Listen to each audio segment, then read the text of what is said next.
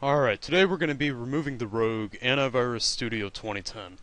Now, a few things you're going to notice if you have this. Number one, it is really annoying. You're going to get a lot of pop-ups like this that might scare you into buying this, so you got to resist it.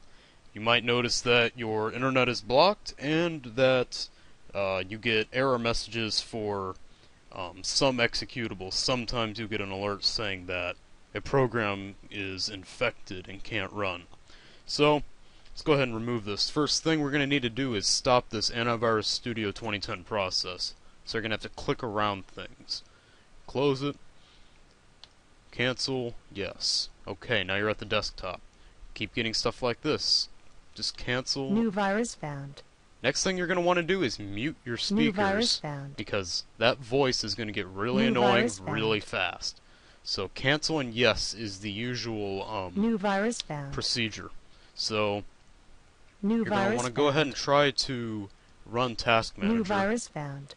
and hope that it doesn't give you any problems. New virus It didn't found. give me any problems this time. If it does, you do New the virus cancel found. OK thing, and then you will be able to run New Task virus Manager found. the next time. So go to Processes, New virus found. and you're going to want to kill the following processes.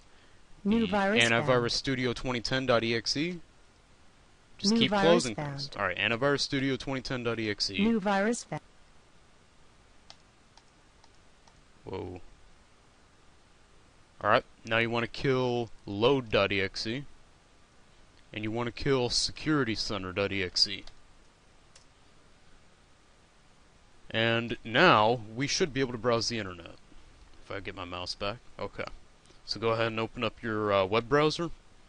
And just to make sure that this thing is killed, we're going to go ahead and download Rkill. And Rkill is the very useful utility for killing processes that are going to get in our way when we try to remove this rogue. So, I'll have a link in the description. I'll just get it the long way.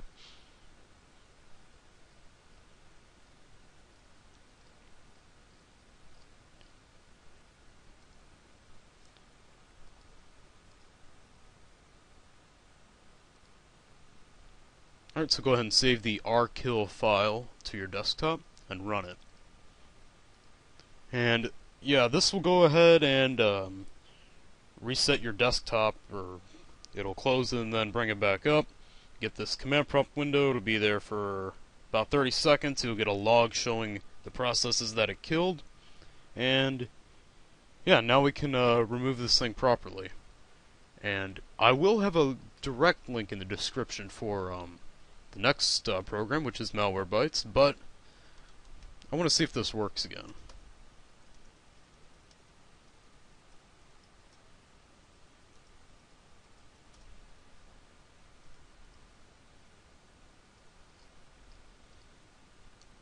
Alright, I'll try to get a direct link to Malwarebytes in the description. So, go ahead and download it. Save it to the desktop. Close, close, close. Now go ahead and run the setup file. Click Run. Select your language and go through the setup. Accept the agreement.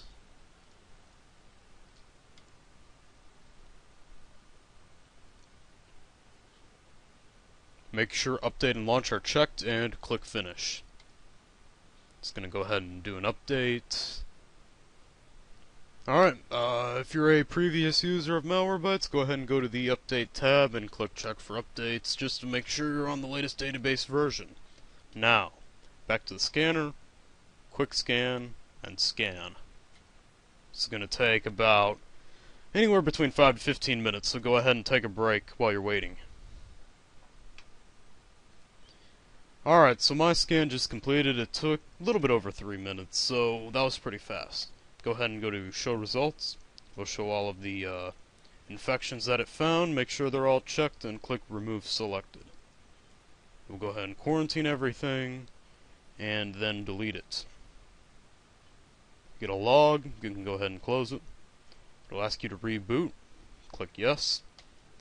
And now, let it reboot.